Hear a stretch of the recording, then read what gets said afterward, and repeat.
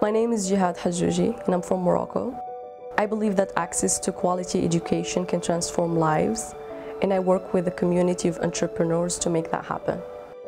After graduating almost 1,000 alums who are doing great things across the continent, Africa Leadership Academy was thinking of the next steps, supporting their impact on the continent beyond the education they had on campus. There's overwhelming interest and passion for education in our network. We have people running their own schools and impacting hundreds and hundreds of children in the same way that ALA has impacted them. And my role was to find out how we're going to support that passion in a meaningful way, and how are we going to make sure that the transformation that we wanted to have in Africa is actually happening.